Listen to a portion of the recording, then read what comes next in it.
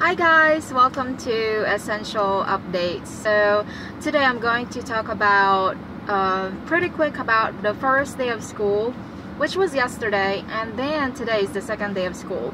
So the first day of school, it's pretty much basic. We just talk about, different learning style, how to take notes, and how to basically study. And then we also talk about what book that we are going to bring in each subject in each class, and then also rules with the classroom, no photo taking, because everything is are not allowed to take pictures in there. You can't take the machine photos, or when we do scanning, we can't take photos in those things. As much as possible, no late, don't be late, and attendance is a must. So those kind of stuff. And then yesterday, the second part was actually learning how to turn on the machine that we're gonna using for the rest of this semester. So it's the sonogram machine. So that we are taught how to turn it on, turn it off, and then what are the knobs for. So we kind of just know how to play around with it, and just pretty much basic. So it was so much exciting just to do that.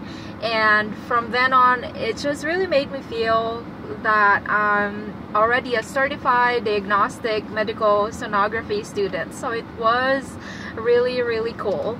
And then today, which is the second day, we went with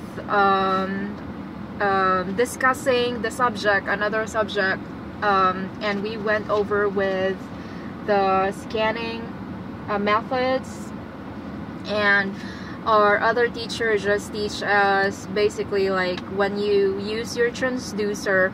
It's just the basic part as well, nothing major.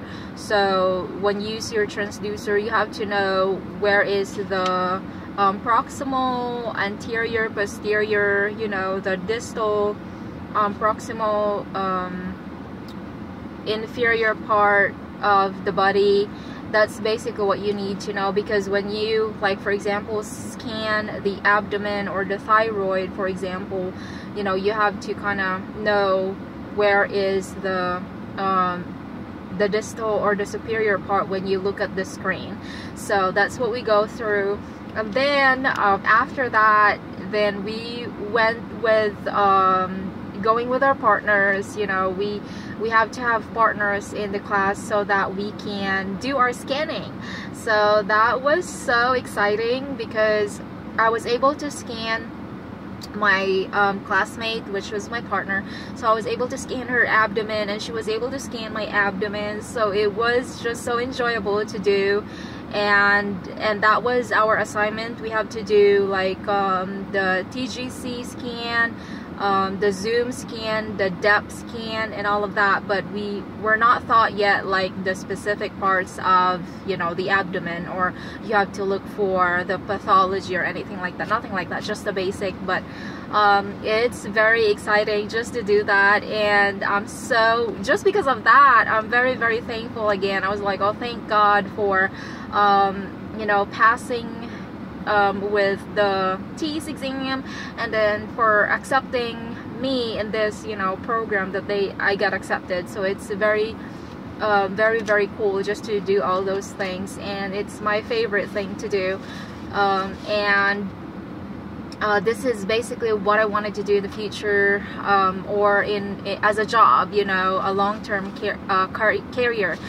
career that I will do for the rest of my life. So if you are thinking about doing the Diagnostic Medical Sonography, definitely research more about it, and then think about what you wanted to do 5 years, 10 years from now, so that you just don't want to enroll yourself to a college and then ending up not wanting to do that kind of job.